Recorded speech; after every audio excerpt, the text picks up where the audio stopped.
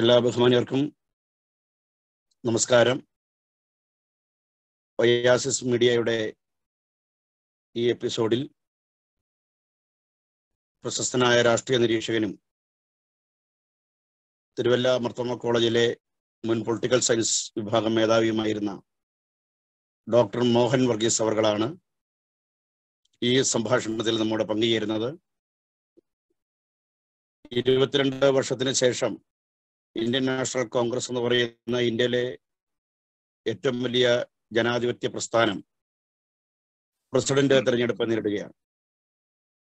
അതുമായി ബന്ധപ്പെട്ട് നമ്മുടെ രാഷ്ട്രീയ പൊതുമണ്ഡലത്തിൽ വലിയ തരത്തിലുള്ള സംവാദങ്ങൾ ഇതിനോടകം തന്നെ ഉയർന്നു വന്നിരിക്കുകയാണ്. അതിന്റെ പ്രധാനപ്പെട്ട കാരണം ഡോക്ടർ ശശി തരൂർ ഈ തെരഞ്ഞെടുപ്പിൽ മത്സരിക്കുന്നു എന്നുള്ളത് കൊണ്ട് തന്നെയാണ്. ഈ സാഹചര്യത്തിൽ പ്രസിഡന്റ് തെരഞ്ഞെടുപ്പിന്റെ വിവിധങ്ങളായ വശങ്ങളെക്കുറിച്ചും അതിന്റെ അടിയൊഴുക്കളെക്കുറിച്ചും വിശകലനം നടത്താൻ ഒയാസിസ് മീഡിയയുടെ പ്ലാറ്റ്ഫോമിൽ എത്തിച്ചേർന്നിരിക്കുന്നത് ഡോക്ടർ മോഹൻ വർഗീസ് അവർകളാണ്. ഡോക്ടർ മോഹൻ വർഗീസ് അവർകളെ വളരെ സ്നേഹത്തോടെ സ്വാഗതം ചെയ്യുന്നു. സാർ, എന്തുകൊണ്ടാണ് വളരെ ഗ്രൂപ്പ് പോരാട്ടങ്ങൾ നടന്ന കേരളത്തിൽ ഗ്രൂപ്പ് വൈരം മറന്ന് ഡോക്ടർ ശശി തരൂരിനെ കേരളത്തിലെ നേതാക്കൾ എതിർക്കുന്നത്? അത് വളരെ രസകരമായ ഒരു പശ്ചാത്തലമാണ്. സാധാരണ കോൺഗ്രസ് നേതാക്കൾക്ക് ഗ്രൂപ്പിന് അതീതമായി ചിന്തിക്കാനുള്ള ഒരു സാഹചര്യം പലപ്പോഴും കേരളത്തിൽ ലഭിക്കാറില്ല. പക്ഷെ ഇക്കാര്യത്തിൽ മാത്രം വളരെ പ്രഗത്ഭനായ അന്താരാഷ്ട്ര പ്രശസ്തനായ ഒരു സ്ഥാനാർത്ഥി സംഘടനയുടെ അമരത്തേക്ക് വരാൻ തയ്യാറെടുക്കുമ്പോൾ ഗ്രൂപ്പ് വൈരം മറന്ന് എല്ലാ ഗ്രൂപ്പുകളും അദ്ദേഹത്തിനെതിരെ കൈകോർക്കുന്ന ഒരു രംഗമാണ് കാണുന്നത്. ഇത് സൂചിപ്പിക്കുന്നത് ഒരു ഹൈക്കമാൻഡ് കൾച്ചറിനെ ഏതാണ്ട് എല്ലാ ഗ്രൂപ്പുകളും ഒരുപോലെ തന്നെ സ്വാഗതം ചെയ്യുന്നു.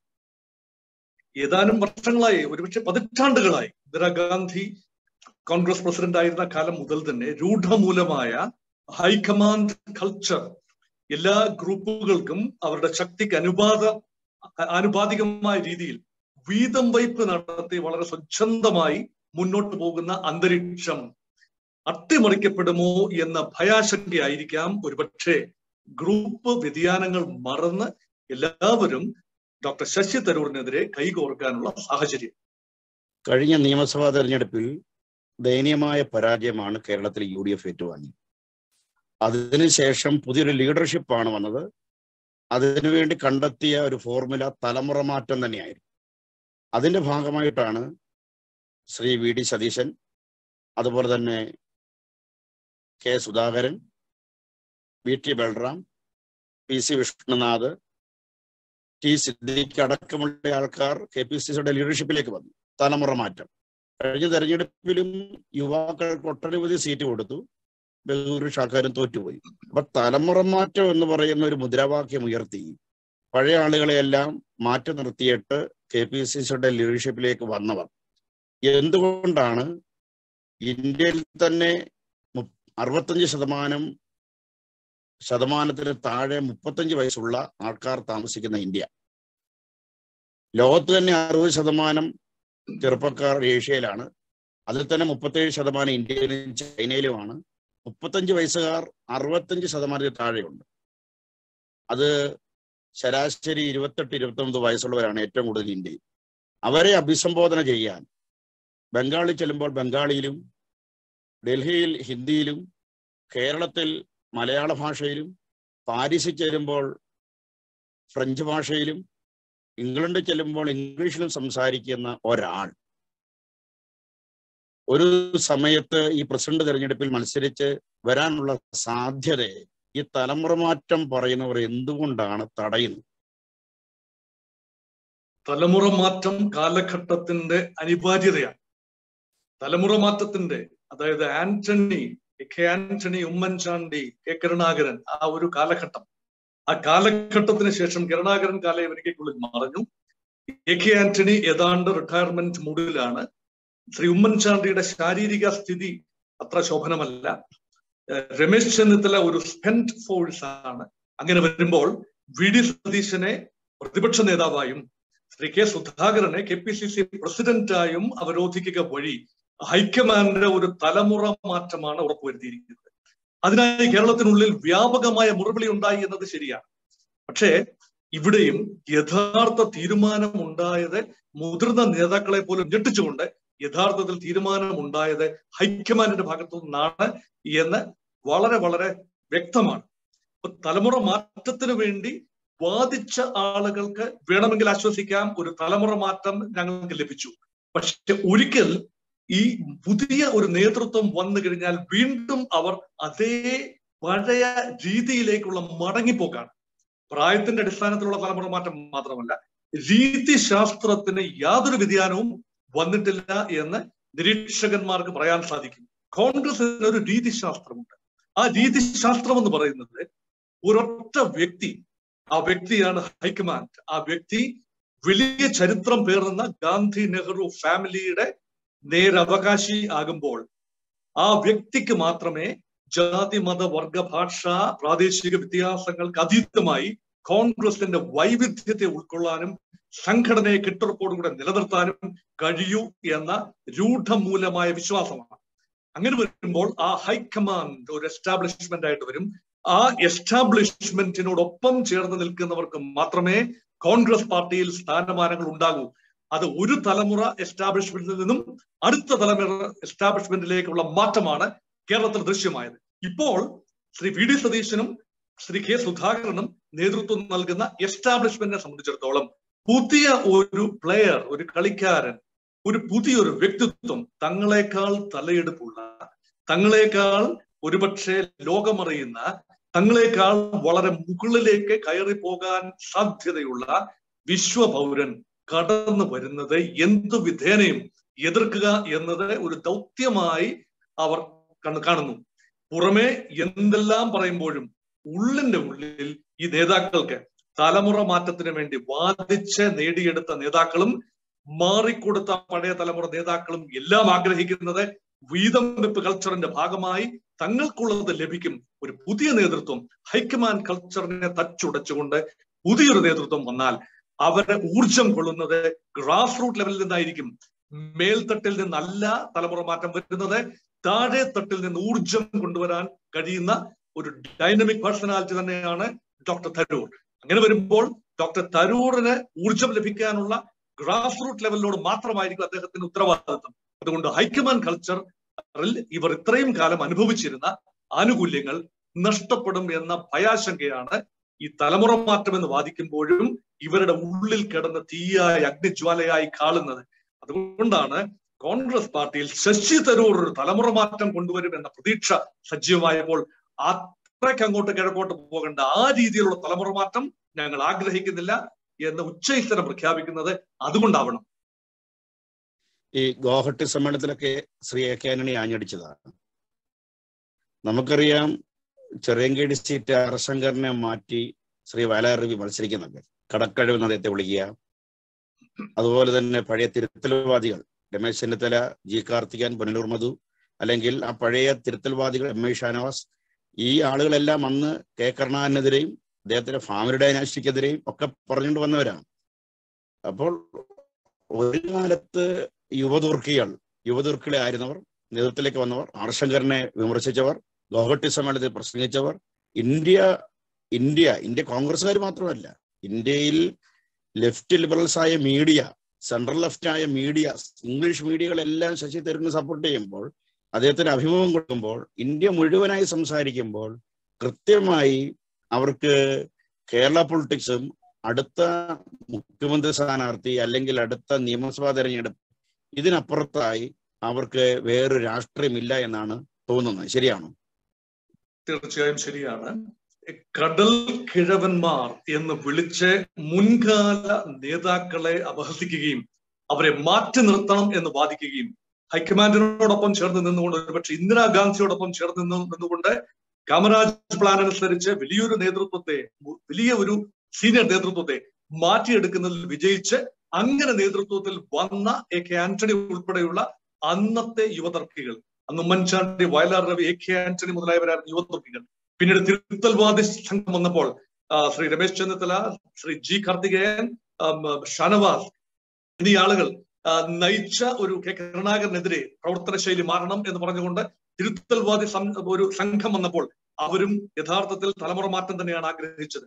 ഇതെല്ലാം ചേഞ്ചിന് വേണ്ടി നിന്ന ഒരു വിഭാഗമാണ്. പക്ഷേ ആ ചേഞ്ചുകൾ കേവലം ഉപരിപ്ലവമാണ് എന്നും യഥാർത്ഥ ക്വാളിറ്റിയുള്ള ഒരുപക്ഷെ ഗാന്ധി നെഹ്റു ചട്ടക്കൂടിനെ ഉപരിയായി ചിന്തിക്കാൻ കഴിയുന്ന മറ്റു വിഭാഗങ്ങളിൽ നിന്നും, ഒരുപക്ഷെ നഷ്ടപ്പെട്ടു പോയ വിഭാഗങ്ങളിൽ നിന്നും, കോൺഗ്രസിൽ നിന്നും പല കാലങ്ങളിലായി അകന്നു പോയ വിഭാഗങ്ങളെ ഒന്നിച്ചു നിർത്താൻ ജാതീയമായ ഒരു കോമ്പിനേഷൻ, ഒരു റെയിൻബോ കോയലീഷൻ, വംശീയമായ, ജാതീയമായ, പ്രാദേശികമായ വിവിധ സമവാക്യങ്ങൾ, ആ സമവാക്യങ്ങൾ ചാലിച്ചുകൊണ്ടാണല്ലോ എക്കാലത്തും കോൺഗ്രസ് ഇലക്ട്രൽ വിക്ടറി കൊയ്തിരുന്നത്. ആ സമവാക്യങ്ങൾ ഇന്ന് വർക്ക് ചെയ്യുന്നില്ല എന്ന ബോധ്യം എല്ലാവർക്കും ഉണ്ട്. ഈ സമവാക്യങ്ങൾ മാറ്റിക്കുറിക്കാൻ തക്ക രീതിയിൽ ഈ ജാതിയിൽ നിന്നോ മതത്തിൽ നിന്നോ വംശത്തിൽ നിന്നോ അല്ല, ഭാഷയിൽ നിന്നോ അല്ല, മറിച്ച് യുവതയുടെ ആഗ്രഹം, യുവതയുടെ, ഇന്ത്യൻ യുവത്വത്തിന്റെ ഒരു, നേരത്തെ പറഞ്ഞ ശ്രീ ജയ്സ് പറഞ്ഞ 35 വയസ്സിൽ താഴെയുള്ളവരാണ് സംവിധായകരുടെ വലിയൊരു പങ്കും. മഹാഭൂരിപക്ഷം സംവിധായകരും ചെറുപ്പക്കാരായിരിക്കുന്ന ഭാരതത്തിലെ ഇലക്ട്രേറ്റിനോട് സംവദിക്കാൻ ഒരു വൃദ്ധ നേതൃത്വത്തിന്, കടൽ കിഴവന്മാരുടെ നേതൃത്വത്തിന്, അവർ നിർത്തിയിരിക്കുന്ന സ്ഥാനാർത്ഥിയായ എസ്റ്റാബ്ലിഷ്മെന്റ് കാൻഡിഡേറ്റ് ആയ മല്ലികാർജുൻ ഖാർഗെയ്ക്ക് കഴിയുമോ എന്നത് വലിയൊരു ചോദ്യചിഹ്നമാണ്. അതുകൊണ്ടാണ് ചേഞ്ച് വി നീഡ്. പണ്ട് ഒബാമ പറഞ്ഞതുപോലെ, അമേരിക്കൻ പ്രസിഡന്റ് തെരഞ്ഞെടുപ്പിൽ ശ്രീ ഒബാമ ഒരു യങ് ഫേസ് ആയി വന്നു. അദ്ദേഹം പറഞ്ഞത് change we need, radical change ആണ്, മാറ്റത്തിന് വേണ്ടി ഉള്ള വോട്ടാണ്. Think change and think Tharoor, ഇതാണ് തരൂറിന്റെ മുദ്രാവാക്യം. മാറ്റമാണ് ഇതുവരെയുള്ള രീതികളിൽ നിന്നും, എസ്റ്റാബ്ലിഷ്മെന്റിന്റെ രീതികളിൽ നിന്നും, ഹൈക്കമാൻഡ് കൾച്ചറിൽ നിന്നും, വീതമ്പ് രാഷ്ട്രീയത്തിൽ നിന്നും, ആശ്രിത വത്സരത്തിൽ നിന്നും ഒരു മോചനമാണ്. ചേഞ്ച് ആണ് വേണ്ടതെങ്കിൽ എന്നെ തിരഞ്ഞെടുക്കൂ. അതുകൊണ്ടാണ് think change and think Tharoor എന്ന മുദ്രാവാക്യം. ഈ മുദ്രാവാക്യം യേശിയിരിക്കുന്നത് കോൺഗ്രസ് പ്രവർത്തകരെയോ ഭാരതത്തിലെ കോൺഗ്രസ് ചിന്താഗതിയുള്ള യുവത്വത്തെയോ മാത്രമല്ല, കോൺഗ്രസിന് പുറത്തു നിന്നും വലിയൊരു വിഭാഗത്തിന്റെ പിന്തുണ ശ്രീ ശശി തരൂരിന് ലഭിക്കുന്നു. ഇവർക്കാർക്കും സംഘടന രാഷ്ട്രീയത്തിൽ പങ്കില്ല, അവർക്ക് ഇതിനകത്ത് കാര്യമില്ല എന്ന് വേണമെങ്കിൽ പറയാം. ഇവർക്കാർക്കും വോട്ടുമില്ല. ശശി തരൂരിനെ നെഞ്ചിലേറ്റുന്ന യുവതയുടെ മഹാഭൂരിപക്ഷത്തിനും വലിയ നമ്പറിനും വോട്ടില്ല എന്ന് അറിഞ്ഞുകൊണ്ട് തന്നെയാണ് ശശി തരൂരിനെ മുന്നോട്ട് വയ്ക്കുന്നത്. ഇതിലൊക്കെ ചില ദുഷ്ട ലക്ഷണങ്ങൾ വേണമെങ്കിൽ കോൺഗ്രസിന്റെ ഔദ്യോഗിക നേതൃത്വം അല്ലെങ്കിൽ ഹൈക്കമാൻഡിനെ പിന്തുണയ്ക്കുന്ന വിഭാഗം ഇതിനുള്ളിൽ ചില ദുഷ്ട ലാക്കുകൾ കാണുന്നുണ്ട്. കാരണം ഭാരതീയ ജനതാ പാർട്ടിയുടെയും ഇടതുപക്ഷ പ്രസ്ഥാനങ്ങളുടെയും ഒക്കെ പ്രവർത്തകരും നേതാക്കളും താഴെത്തട്ടിലുള്ളവർ കോൺഗ്രസിനുള്ളിൽ ഒരു പ്രതിസന്ധി മൂക്കുന്നതിന് വേണ്ടി തരൂരിനെ കൈയയച്ച് തരൂരിന്റെ ഇമേജ് കൂട്ടാൻ ഒരു ശ്രമം വളരെ ബോധപൂർവമായി നടക്കുന്നു എന്ന ഒരു ആരോപണം ഉന്നയിക്കുന്നു. പക്ഷെ നമുക്ക് ചിത്രങ്ങൾ, നമുക്ക് ടെലിവിഷൻ എന്ന മാധ്യമവും ഇന്റർനെറ്റ് എന്ന മാധ്യമവും സോഷ്യൽ മീഡിയയും എല്ലാം നമുക്ക് നൽകുന്ന ജീവനുള്ള, മിഴിവുള്ള ചിത്രങ്ങൾ നോക്കിയാൽ വ്യക്തമായി മനസ്സിലാക്കും ശശി തരൂർ സ്വീകരിക്കപ്പെടുന്നത് വളരെ സ്വാഭാവികമായ രീതിയിലാണ്. യാതൊരു ആർട്ടിഫിഷ്യാലിറ്റിയും. തരൂർ ലഭിച്ച സ്വീകരണങ്ങൾ, ബോംബെ സിറ്റിയിൽ കഴിഞ്ഞ ദിവസം ലഭിച്ച സ്വീകരണം, ഹൈദരാബാദിൽ അദ്ദേഹം ചെന്നപ്പോൾ ലഭിച്ച സ്വീകരണം, അദ്ദേഹം നാഗ്പൂരിൽ ആദ്യം ചെന്നിറങ്ങിയപ്പോൾ ലഭിച്ച സ്വീകരണം, ഇതെല്ലാം മദ്രാസിൽ ഇറങ്ങിയപ്പോൾ, തിരുവനന്തപുരത്ത് വന്നപ്പോൾ KPCC ഓഫീസിൽ സംഘടനാ ചുമതലയുള്ള ഒരു ജനറൽ സെക്രട്ടറി മാത്രമേ ഉണ്ടായിരുന്നുള്ളൂ. സംഘടനയുടെ സംസ്ഥാന പ്രസിഡന്റ് ശ്രീ K. സുധാകരൻ ആ ഭാഗത്തുണ്ടായിരുന്നു. ശശി തരൂർ വരുന്നു എന്ന് അറിഞ്ഞുകൊണ്ട് ബോധപൂർവം അവിടെ നിന്ന് മാറി നിന്നു. നേതാക്കളാരും അദ്ദേഹത്തെ സ്വീകരിക്കാൻ ഇല്ലാതെ വരുമ്പോഴും അണികൾ കൊണ്ടുവരുന്ന ആവേശം, ഈ ആവേശം വോട്ടായി മാറുകയാണെങ്കിൽ, പൊതു തെരഞ്ഞെടുപ്പിൽ 2024 തെരഞ്ഞെടുപ്പിൽ ഈ രീതിയിലുള്ള ആവേശം വോട്ടായി മാറുകയാണെങ്കിൽ കോൺഗ്രസിന് നഷ്ടപ്പെട്ട ജനകീയ അടിത്തറ ജാതിമതി വർഗ സംഘടനകളുടെ അല്ല, മറിച്ച് ഭാവി തലമുറയുടെ, ഇന്ത്യ ജനറേഷൻ നെക്സ്റ്റിന്റെ പിന്തുണ ലഭിക്കാൻ സാധ്യതയുള്ള ഏക സ്ഥാനാർത്ഥി, ഏക വ്യക്തിത്വം ശ്രീ മോഡി തന്നെയാണ്, ശ്രീ തരൂർ തന്നെയാണ്. മോഡിക്കെതിരെ ഒരു ശക്തനായ നേതാവിനെ ചൂണ്ടിക്കാണിക്കാൻ, പാൻ ഇന്ത്യ പ്രതിച്ഛായുള്ള നേതാവിനെ ചൂണ്ടിക്കാണിക്കാൻ ഇന്നത്തെ നിലയിൽ രാഹുൽ ഗാന്ധി അല്ലാതെ മറ്റൊരാളില്ല. ഒരുപക്ഷെ രാഹുൽ ഗാന്ധി സംഘടനയുടെ ചുമതല വഹിക്കുകയും പാർലമെന്ററി പാർട്ടിയുടെ തലപ്പത്തേക്ക് ശ്രീ തരൂരിനെ ചൂണ്ടിക്കാണിക്കുകയും, അല്ലെങ്കിൽ നേരെ തിരിച്ച് ശ്രീ രാഹുൽ ഗാന്ധിയെ പ്രധാനമന്ത്രി സ്ഥാനാർത്ഥി ഉയർത്തിക്കാട്ടുകയും സംഘടനയുടെ തലപ്പത്തേക്ക് ശ്രീ തരൂരിനെ പ്രതിഷ്ഠിക്കുകയും ചെയ്താൽ രണ്ട് യുവാക്കൾ, അല്ലെങ്കിൽ യുവാക്കൾ എന്ന് പറയുന്നത് ശരിയല്ല, ശശി തരൂറും 66 വയസ്സിൽ ശശി തരൂർ യുവാവെന്ന് പറയാനാവില്ല. സംഘടനയ്ക്കുള്ളിൽ താരതമ്യം പുതുമുഖമാണെങ്കിലും അദ്ദേഹത്തിന് ലോകപരിചയമുണ്ട്. എങ്കിലും 66 വയസ്സ് എന്നത് 80 വയസ്സുള്ള ഖാർഗെയേക്കാൾ വളരെ മെച്ചപ്പെട്ട ഒരു അവസ്ഥയിലാണ് എന്ന് പറയേണ്ടി വരും. അതുകൊണ്ടാണ് യുവത്വമാണ് അടുത്ത തെരഞ്ഞെടുപ്പിന്റെ വിധി എഴുതുന്നതെങ്കിൽ തീർച്ചയായും ശശി തരൂർ മാത്രമാണ് കോൺഗ്രസിന്റെ രക്ഷകൻ. ഈ ജ്യോതി ബസു പ്രധാനമന്ത്രിയാകാൻ ഒരു അവസരം ഉണ്ടായപ്പോൾ CPM മറിച്ചൊരു തീരുമാനമെടുത്തു. അതിനെ ചരിത്രപരമായ വിഡ്ഢിത്തം, മണ്ടത്തരം എന്നാണ് പറയുന്നത്. അതുപോലെ തന്നെ കോൺഗ്രസ് സമീപകാലത്തെടുത്ത ചില തീരുമാനങ്ങൾ, ജഗനെ മുഖ്യമന്ത്രിയാക്കാതിരുന്നു, സച്ചിനെ മുഖ്യമന്ത്രിയാക്കാതിരുന്നു, ജ്യോതിയെ മുഖ്യമന്ത്രിയാക്കാതിരുന്നത്, അതുപോലെ തന്നെ പ്രണബ് മുഖർജിക്ക് പ്രധാനമന്ത്രി സ്ഥാനം കൊടുക്കാതിരുന്നത്, അധികാരം കിട്ടിയപ്പോൾ രാഹുൽ ഗാന്ധിക്ക് ആദ്യത്തെ UPAയിൽ മന്ത്രിസ്ഥാനമോ രണ്ടാം UPAയിൽ പ്രധാനമന്ത്രി സ്ഥാനം തന്നെ കൊടുക്കാതിരുന്ന ഇങ്ങനെയുള്ള തെറ്റായ ചില തീരുമാനങ്ങൾ കോൺഗ്രസിനോടൊപ്പം നിന്ന ആൾക്കാർ തെറ്റിദ്ധരിപ്പിച്ചവർ, രാഹുൽ ഗാന്ധി ആകട്ടെ ശ്രീമതി സോണിയാഗാന്ധി ആകട്ടെ തെറ്റിദ്ധരിപ്പിച്ചവരുണ്ടാകാം. സാറിനറിയാം, പണ്ട് രാജീവ് ഗാന്ധി, അരുൺ നെഹ്റുവും അരുൺ സിംഗും സതീഷ് മിശ്ര എല്ലാം കൂടെ ചുറ്റും നിന്നുകൊണ്ട് താരതമ്യേന ചെറുപ്പക്കാരന് പുതുമുഖമായ രാജീവ് ഗാന്ധിയെ തെറ്റിദ്ധരിപ്പിച്ചു. ശ്രീലങ്ക വിഷയം തെറ്റിദ്ധരിപ്പിക്കുകയാണ് ഉണ്ടായത്, അവിടുത്തെ ഇടപെടൽ പോലും. അങ്ങനെ പിന്നീട് അദ്ദേഹത്തിന് മനസ്സിലായി അരുൺ നെഹ്റുവും അരുൺ സിംഗും ഒക്കെ അതിനെ തെറ്റിദ്ധരിപ്പിക്കായിരുന്നു. ഇങ്ങനെ നിരന്തരമായി തെറ്റിദ്ധരിപ്പിക്കുന്ന ആൾക്കാർ, അല്ലെങ്കിൽ ഞാൻ പറഞ്ഞ പോലെ തന്നെ പ്രണബ് മുഖർജി പ്രധാനമന്ത്രി ആയിരുന്നെങ്കിൽ, അല്ലെങ്കിൽ രണ്ടാമത്തെ UPAയിൽ തന്നെ രാഹുൽ ഗാന്ധിയെ അങ്ങ് പ്രധാനമന്ത്രി ആക്കിയിരുന്നെങ്കിൽ ഇന്ന് ഈ കോൺഗ്രസ് അഭിമുഖീകരിക്കുന്ന പ്രതിസന്ധി ഉണ്ടാകുമായിരുന്നു. ചരിത്രപരമായ വിഡ്ഢിത്തങ്ങളുടെ ഒരു ഘോഷയാത്ര തന്നെയാണ് കഴിഞ്ഞ ഏതാനും പതിറ്റാണ്ടുകളായി കോൺഗ്രസിൽ സംഭവിച്ചത്. നെഹ്റുവിയൻ കാലഘട്ടത്തിന് ശേഷം പല പാർട്ടികളിലും മണ്ടത്തരങ്ങൾ, ജ്യോതിബാസുവിനെ പ്രധാനമന്ത്രി സ്ഥാനാർത്ഥിയാക്കാതെ ഇരുന്നതിനെയാണല്ലോ വളരെ പ്രശസ്തമായ രീതിയിൽ ചരിത്രപരമായ വിഡ്ഢിതമായി കമ്മ്യൂണിസ്റ്റ് പാർട്ടികൾ പിൽക്കാലങ്ങളിൽ വിധി എഴുതിയത്. പക്ഷേ ശ്രീ ജയ്സിനോട് ഞാൻ പൂർണ്ണമായി യോജിക്കുകയാണ്. രാഹുൽ ഗാന്ധിക്ക് 2009 പ്രധാനമന്ത്രിയാകാനുള്ള എല്ലാ സാഹചര്യവും ഒരുങ്ങിയതാണ്. ആ അവസ്ഥ, വെള്ളിത്താലത്തിൽ വെച്ച് ലഭിച്ച അധികാരം വേണ്ട എന്ന് വെക്കാൻ 2004 സോണിയാഗാന്ധി തീരുമാനിച്ചു.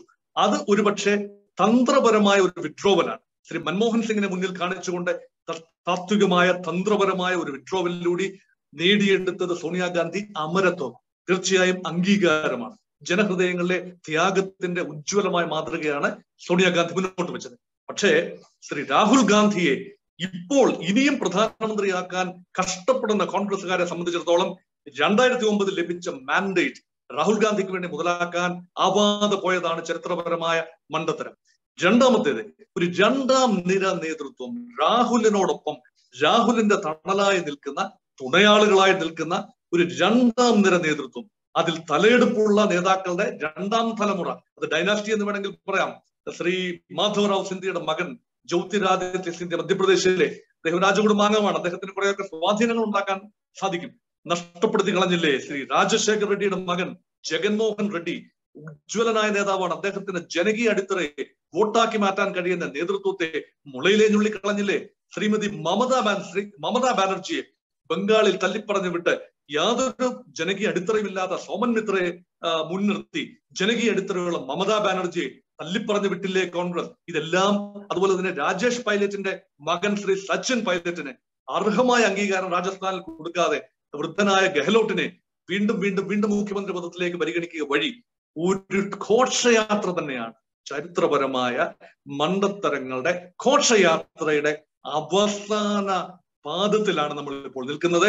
ഒരുപക്ഷെ അണയാൻ പോകുന്നതിന് മുമ്പുള്ള ആളിക്കത്തലായി ചിലർ കാണുമെങ്കിലും ശവപ്പെട്ടിയിലെ അവസാന, കോൺഗ്രസിന്റെ ശവപ്പെട്ടിയിലെ അവസാന ആണി എന്ന രൂപത്തിലായിരിക്കാം മല്ലികാർജുൻ ഖാർഗെയുടെ രംഗപ്രവേശം. കോൺഗ്രസ് പ്രസിഡന്റായി 80 വയസ്സുകാരന്റെ രംഗപ്രവേശം അങ്ങനെയാണ്. ഒരുപക്ഷെ ശശി തരൂർ മുന്നോട്ട് വന്നില്ലായിരുന്നു എങ്കിൽ ഒരുപക്ഷെ മല്ലികാർജുൻ ഖാർഗെ ഏകപക്ഷീയമായി അല്ലെങ്കിൽ യുനാനിമസ് കാൻഡിഡേറ്റ് അംഗീകരിക്കപ്പെടുമായിരുന്നു. അങ്ങനെയെങ്കിൽ കോൺഗ്രസ് പാർട്ടിയുടെ ഇന്നത്തെ സംഘടനാ നേതൃത്വത്തോടുള്ള പൊതുജനങ്ങളുടെ അവമതിപ്പ് കുറച്ചുകൂടെ കുറയുമായിരുന്നു. ഇപ്പോഴിതാ നല്ല ഒന്നാം തരം ഒരു അവസരം കൈവന്ന് കിട്ടുമ്പോൾ, കരതരാമലകം പോലെ ശ്രീ ശശി തരൂർ വിളങ്ങി നിൽക്കുമ്പോൾ എന്തിന് ഒരു വലിയ ഒരു സ്പെൻഡ് ഫോഴ്സിനെ നേതാവാക്കി വെച്ചുകൊണ്ട് രാഹുൽ ഗാന്ധിയുടെ മഹത്വം കാട്ടുന്നത് എന്തിന് എന്നൊരു ചോദ്യം പൊതുസാമാന്യത്തിന്, പൊതുജനങ്ങളുടെ, ജനസാമാന്യത്തിന്റെ ഭാഗത്തുനിന്ന് ഉയരുന്നു. കോൺഗ്രസിന് ഉള്ളിൽ നിന്ന് ഉയരേണ്ട ചോദ്യം ഇന്ന് ഉയരുന്നത് പൊതുജനങ്ങളുടെ ഇടയിൽ നിന്നാണ്, ലാർജർ ഇലക്ടറേറ്റിന്റെ ഇടയിൽ നിന്നുള്ളത് ആണ് എന്നതാണ് വളരെ കൗതുകകരമായ വസ്തുത. ഈ ശ്രീ രാഹുൽ ഗാന്ധി പ്രസിഡന്റ് സ്ഥാനത്തേക്ക് വരുന്നത് ഡോക്ടർ തരൂർജി ഉൾപ്പെടെയുള്ള എല്ലാവർക്കും താല്പര്യമുള്ള കേസാണ്. പക്ഷേ രാഹുൽ ഗാന്ധി ഇങ്ങനെ ഒഴിഞ്ഞു നിന്നതല്ലേ ഇപ്പോൾ പാർട്ടിയെ ബുദ്ധിമുട്ടിലാക്കുന്നത്, പാർട്ടി വെട്ടിലാക്കിയിരിക്കുന്നത്? യഥാർത്ഥത്തിൽ രാഷ്ട്രീയത്തിൽ പവർ വിത്തൗട്ട് റെസ്പോൺസിബിലിറ്റി എന്ന ഒരു തത്വമുണ്ട്. അധികാരം വേണം, എന്നാൽ ഉത്തരവാദിത്വങ്ങൾ ഏറ്റെടുക്കാൻ തയ്യാറല്ല.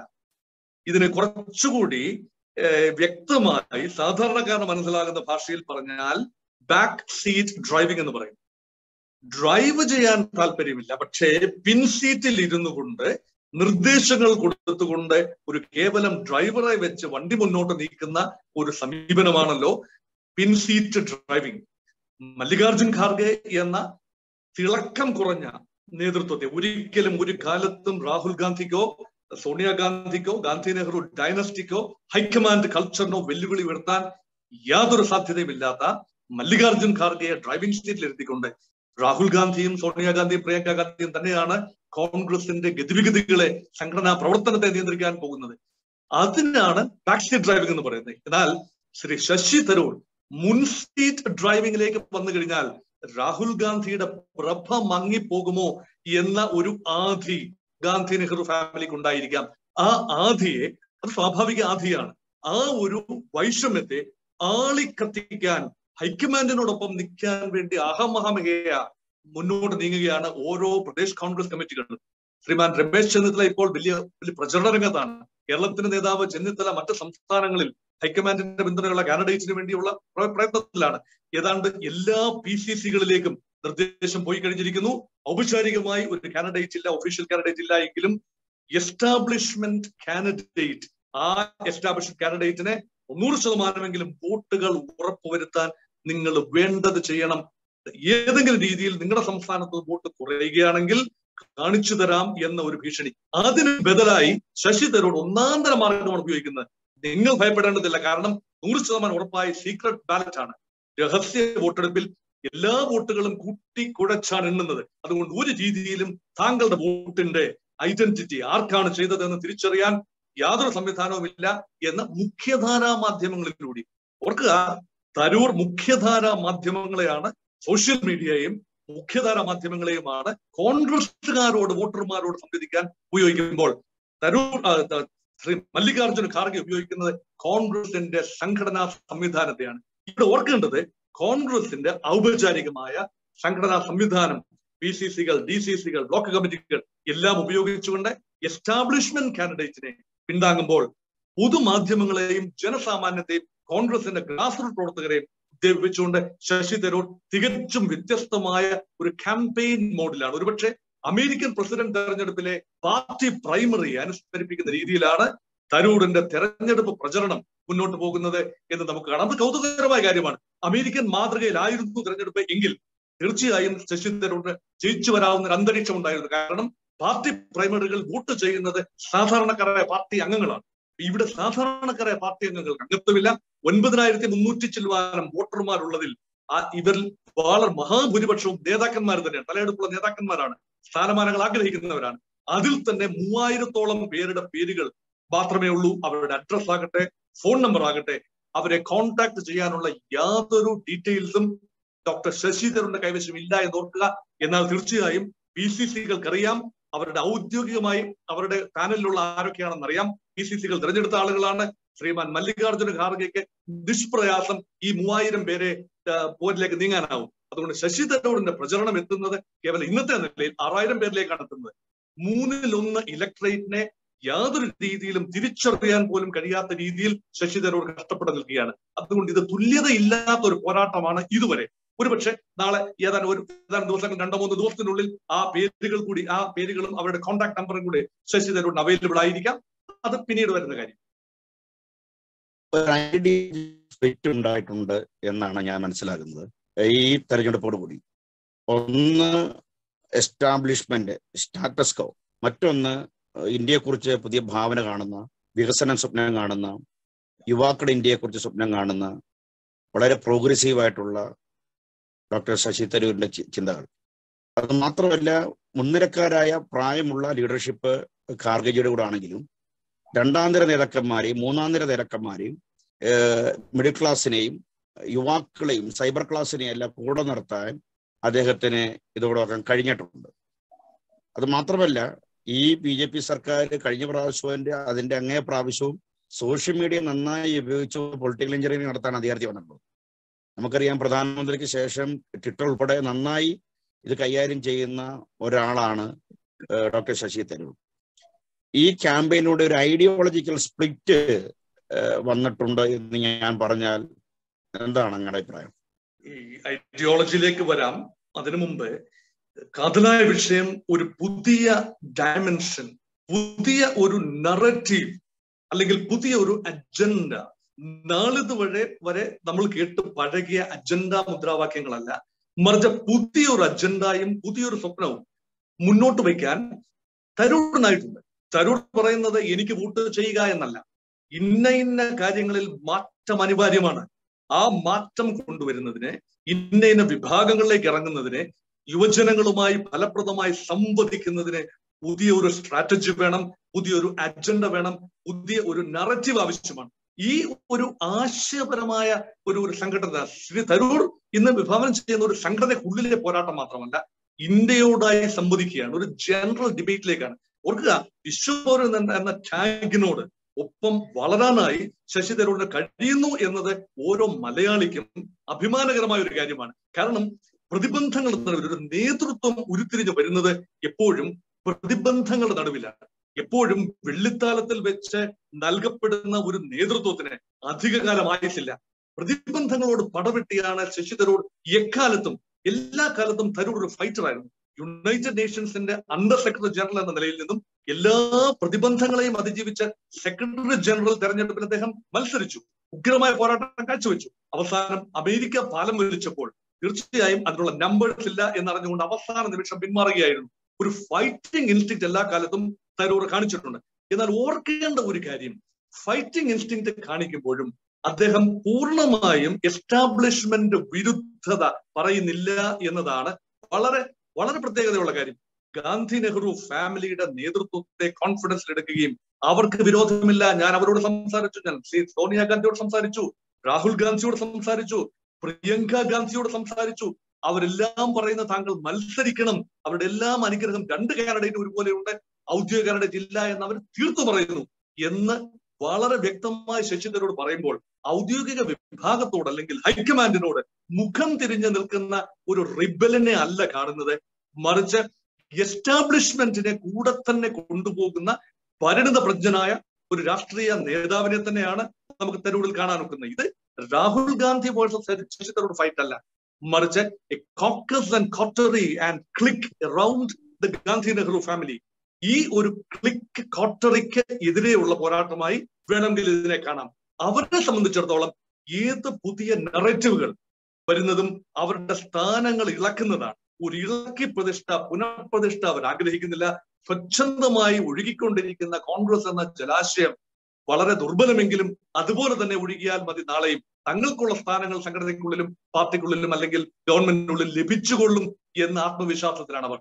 അതുകൊണ്ടാണ് തരൂർ ഒരു പുതിയ അജണ്ടയുമായി വരുമ്പോൾ അദ്ദേഹം ഒരു ലിബറൽ അജണ്ടയാണ്, ഒരു ഡെമോക്രാറ്റിക് അജണ്ടയാണ്, സെക്യുലർ അജണ്ടയാണ്, ലിബറൽ അജണ്ടയാണ്. തീർച്ചയായും കോൺഗ്രസ് പ്രതിദാനം ചെയ്യുന്ന ഡെമോക്രാറ്റിക് സോഷ്യലിസം എന്ന അജണ്ടയിൽ നിന്നും തരൂർ വ്യതിചലിച്ചിട്ടില്ല.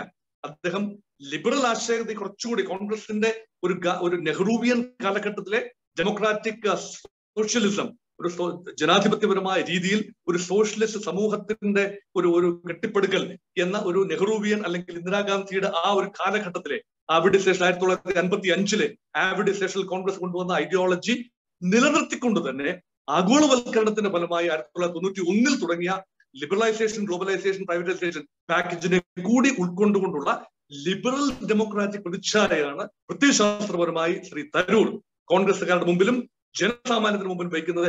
ആ ഡിബേറ്റ് തീർച്ചയായും BJP കൊണ്ടുവരുന്ന അജണ്ടയ്ക്ക് സമാനമായ ഒരു നിലപാട് തന്നെയാണ്. കാരണം ഭാരതീയ ജനതാ പാർട്ടിയുടെ പൊരുതണമെങ്കിൽ തികച്ചും വ്യത്യസ്തമായ ഒരു നറേറ്റീവിൽ അല്ല ഇപ്പോൾ നിൽക്കുന്നത്.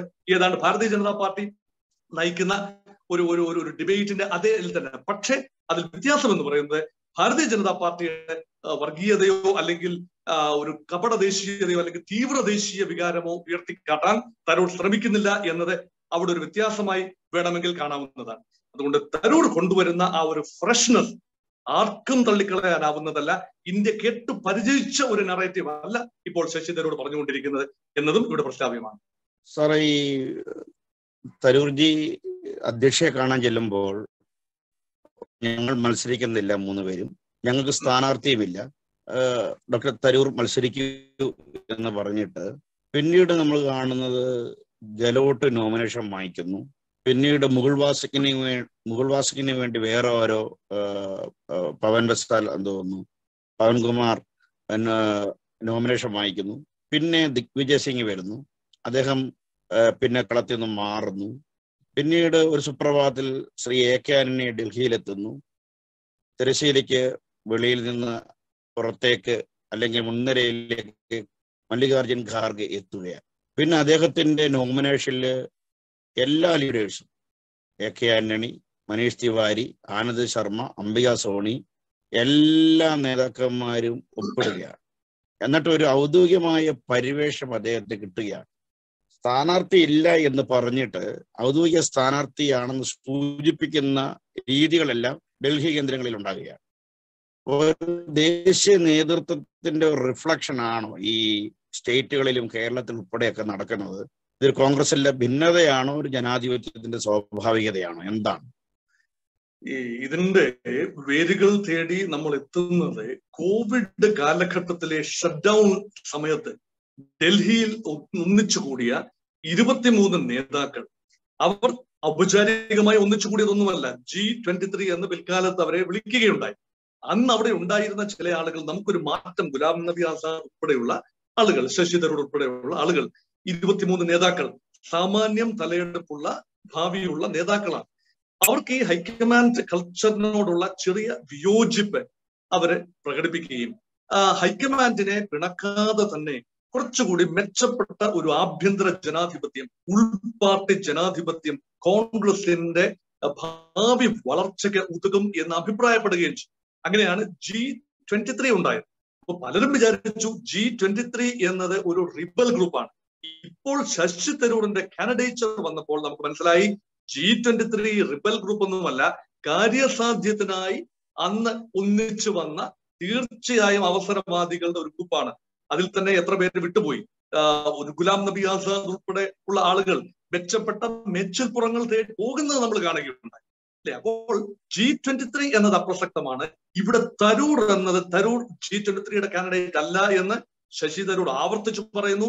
ഇപ്പോഴത്തെ ഒരു നീക്കങ്ങൾ നോക്കുമ്പോൾ തന്നെ G23യുടെ പ്രമുഖരായ നേതാക്കൾ ആരും തന്നെ ശശി തരൂറിന്റെ ക്യാമ്പയിനിൽ ഇല്ല എന്നത് വളരെ ശ്രദ്ധേയമാണ്. ഇത് ശശി തരൂർ എന്ന വ്യക്തിയുടെ ഒറ്റയാൻ പോരാട്ടമാണ്. അവിടെയാണ് നമ്മൾ നേരത്തെ പറഞ്ഞ ആദർശം എന്ന് പറയുന്നത്.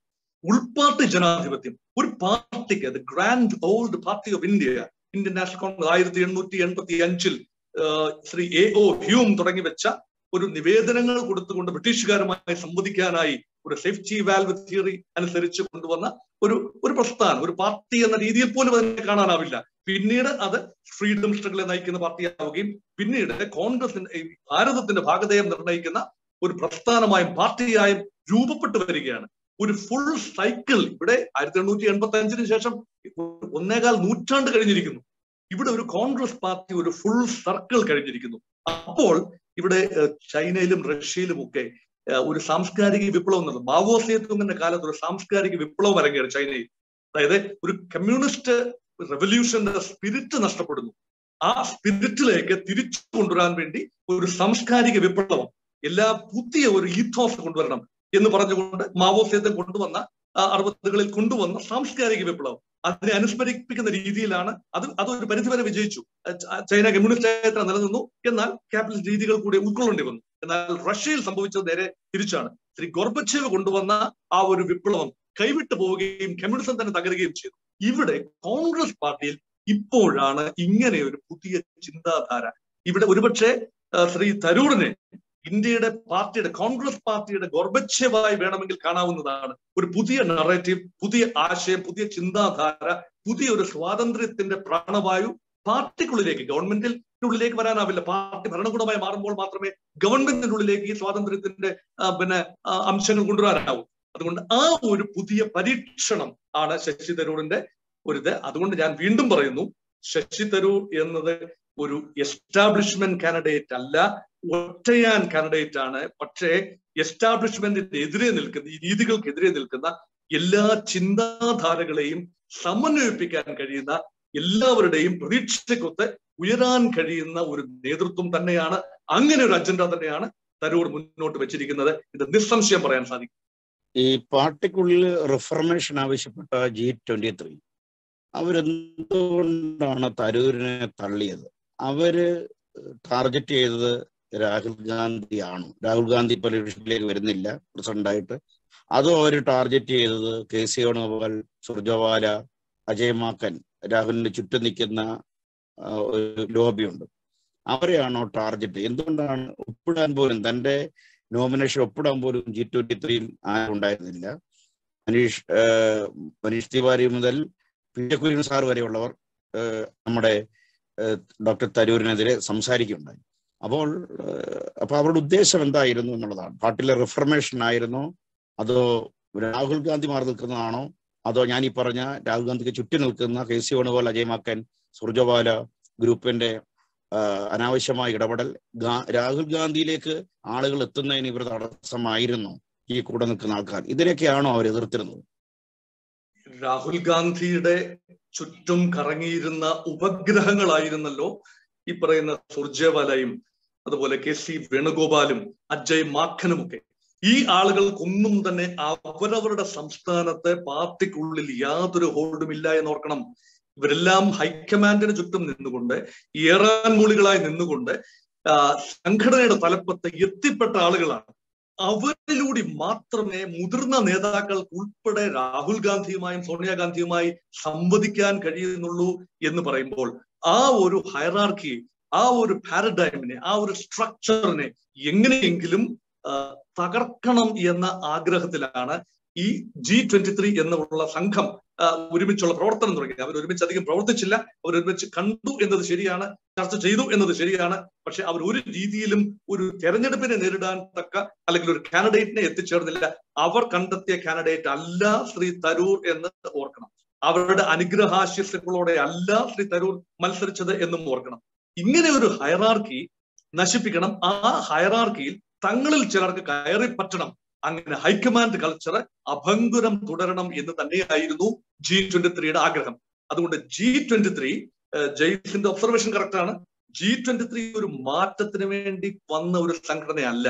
മറിച്ച് ഈ ഉപഗ്രഹങ്ങളുടെ അല്ലെങ്കിൽ ഈ ഇതിന് ചുറ്റും കറങ്ങുന്ന ചില പിണയാളുകളുടെ സ്വാധീനം കുറച്ചുകൊണ്ട് ഗാന്ധി നെഹ്റു ഫാമിലിയുടെ യഥാർത്ഥ നേതൃത്വം, അതായത് സോണിയാഗാന്ധിയും രാഹുൽ ഗാന്ധിയും പ്രിയങ്ക ഗാന്ധിയും ഉൾപ്പെടെയുള്ള ആളുകളിലേക്ക് തങ്ങൾക്ക് നേരിട്ട് ആക്സസ് ലഭിക്കത്തക്ക രീതിയിൽ ഹൈക്കമാൻഡ് കൾച്ചറിന്റെ ഒരു പുനരാവിഷ്കാരം, തങ്ങൾക്ക് അനുകൂലമാകുന്ന രീതിയിലുള്ള ഒരു പുനഃക്രമീകരണത്തിന് വേണ്ടി മാത്രം തട്ടിക്കൂട്ടിയ ഒരു സമിതിയാണ്, അനൗപചാരിക സമിതി മാത്രമാണ് G23. പക്ഷെ ഇവിടെ G23യുടെ കണക്ക് കൂട്ടലുകളെ കടത്തി വെട്ടിക്കൊണ്ടാണ് ശ്രീ തരൂർ ഒരു പുതിയ പാരഡൈമുമായിട്ട് വന്നത്. അത് G23 ഉയർത്തിക്കാട്ടുന്ന ആശയങ്ങളുമായി യാതൊരു ബന്ധവുമുള്ള ഒരു ഡിബേറ്റ് അല്ല. ശശി തരൂർ പറയുന്നത് വളരെ വളരെ ശ്രദ്ധിക്കേണ്ട ഒരു കാര്യമാണ്.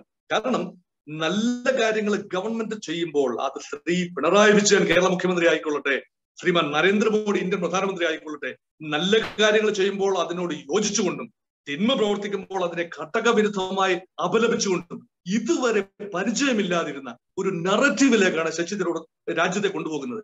ഇതൊരു വെസ്റ്റ് മിനിസ്റ്റർ മോഡൽ പാർലമെന്ററി ഡെമോക്രസിയുടെ ഒരു നല്ല ഉജ്ജ്വലമായ മാതൃകയാണ്. സാധാരണഗതിയിൽ ഈ വെസ്റ്റ് മിനിസ്റ്റർ മോഡൽ ആണല്ലോ, കാരണം നമ്മൾ ബ്രിട്ടീഷുകാർ അഡോപ്റ്റ് ചെയ്തിരുന്ന വെസ്റ്റ് മിനിസ്റ്റർ മാതൃകയിലുള്ള പാർലമെന്ററി ജനാധിപത്യ ക്രമമാണല്ലോ ഭാരതത്തിൽ പിന്തുടരുന്നത്. ശശി തരൂർ വെസ്റ്റേൺ എഡ്യൂക്കേറ്റഡ് വ്യക്തിയാണ്, ബ്രിട്ടീഷ് എഡ്യൂക്കേറ്റഡ് ആളാണ്. ഈ പ്രവർത്തനം വളരെ നേരിട്ട് അടുത്ത് നിന്നുകൊണ്ട് പാർലമെന്ററി ജനാധിപത്യത്തിന്റെ ഏറ്റവും ഉദാത്തമായ മാതൃക നേരിൽ കാണാൻ ഭാഗ്യം ലഭിച്ച തരൂർ ആ മാതൃക കേരളത്തിൽ അല്ലെങ്കിൽ ഭാരതത്തിൽ കൊണ്ടുവരണം എന്ന് ആഗ്രഹിച്ചാൽ എന്താണ് തെറ്റ്? അതുകൊണ്ടാണ് തരൂരിനെ സംഘടനാ വിരുദ്ധത മോഡിയെ പ്രകീർത്തിച്ചില്ലേ, പിണറായി വിജയനെ പ്രകീർത്തിച്ചില്ലേ, അങ്ങനെയെങ്കിൽ കോൺഗ്രസിനോട് കൂറുണ്ടാകുമോ എന്ന ചോദ്യങ്ങളിലേക്ക് തരൂർ എത്തി നിൽക്കേണ്ടി വരുന്നത് അതിനുള്ള മറുപടി പറയേണ്ടത് അതുകൊണ്ടാണ്. അതുകൊണ്ട് അതുക്കും മേലെ പറക്കുന്ന ഒരു അജണ്ട ഈ G23 പോലും പരിചിതമല്ലാത്ത ഒരു റാഡിക്കൽ അജണ്ടയും മൈൻഡ് സെറ്റും പ്രവർത്തന രീതിയും തന്നെയാണ് തരൂർ മുന്നോട്ട് വെക്കുന്നത് എന്നതും ഇത്തരണത്തിൽ ശ്രദ്ധേയമാണ്. ഡോക്ടർ തരൂരിനെതിരെയുള്ള ഗൂഢാലോചന അല്ലെങ്കിൽ വേട്ടയാടൽ നമ്മൾ തുടക്കം മുതലേ കാണാവുന്നതാണ്. അദ്ദേഹം ഇന്ത്യയിലെത്തിയപ്പോൾ ഡോക്ടർ മൻമോഹൻ സിംഗ് രാജ്യസഭയിലേക്ക് വരാൻ അദ്ദേഹം പറഞ്ഞാണ്.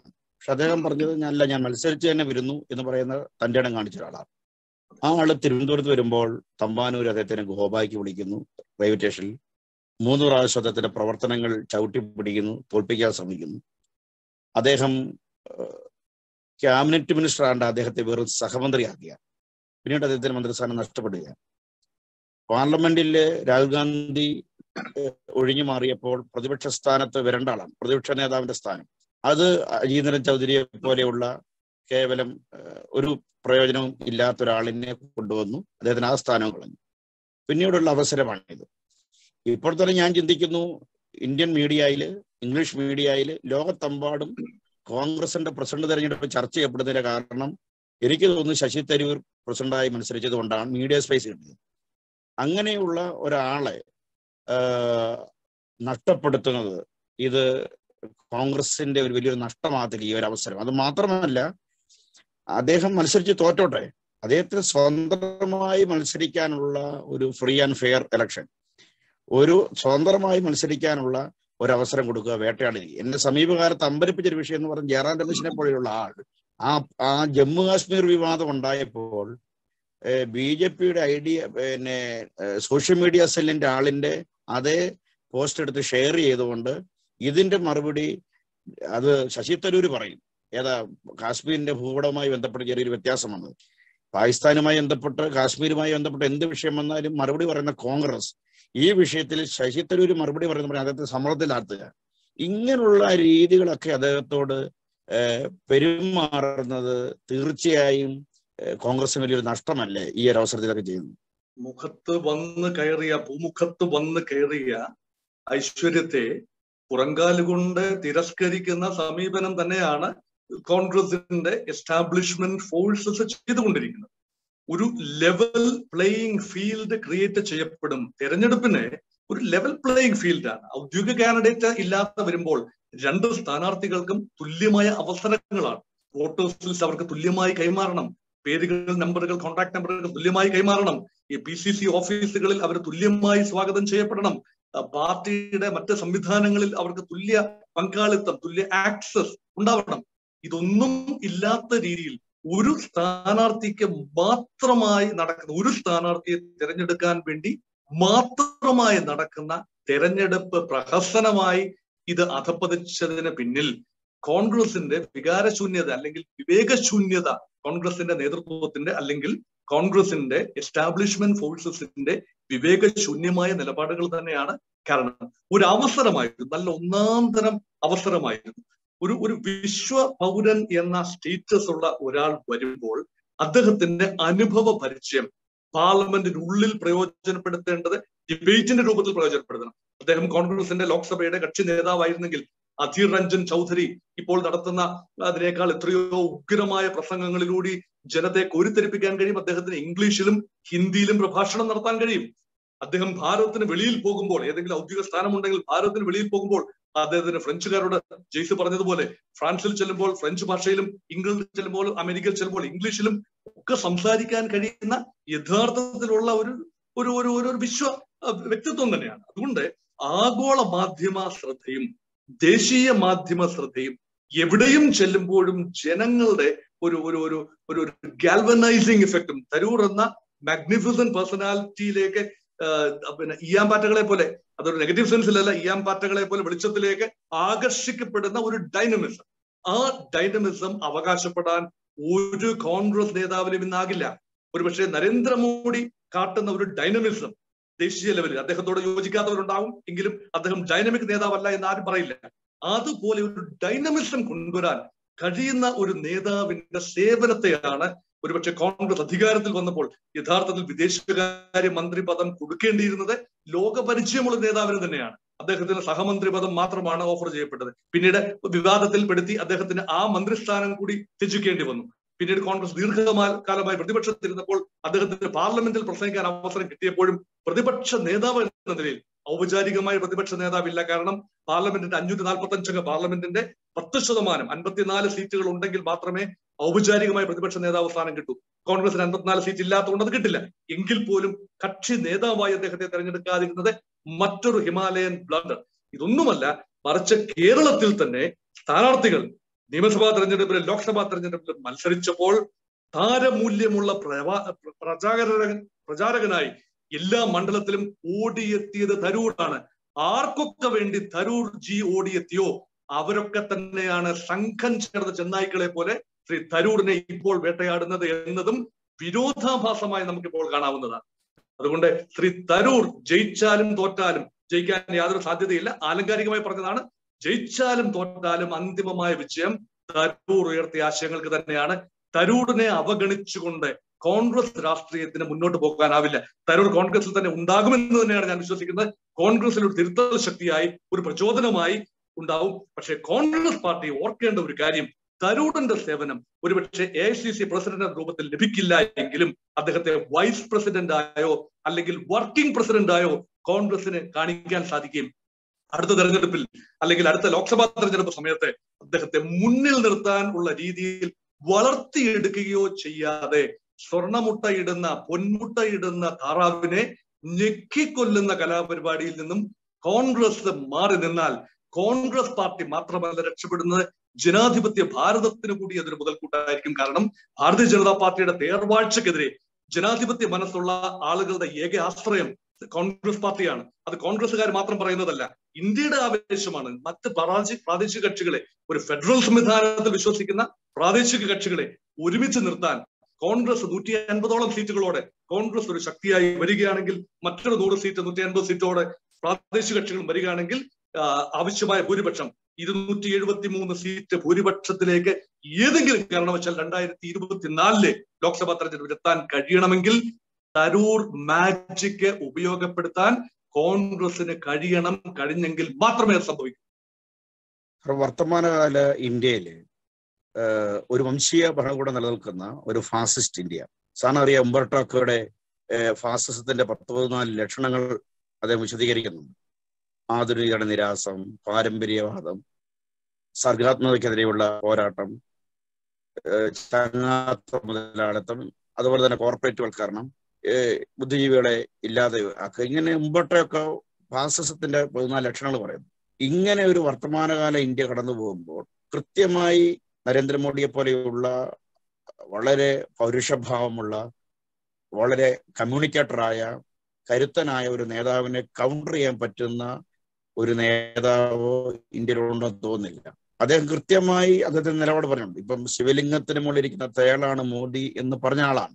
സുനന്ദ പുഷ്കറിന്റെ കേസ് അതിന്റെ പാരമ്യത്തിൽ എത്തിയിട്ട് പോലും BJP കോംപ്രമൈസ് ചെയ്യാതെ നിന്നൊരു വ്യക്തിയാണ്. അന്ന് പോകണമെങ്കിൽ അദ്ദേഹം BJP പോകാം.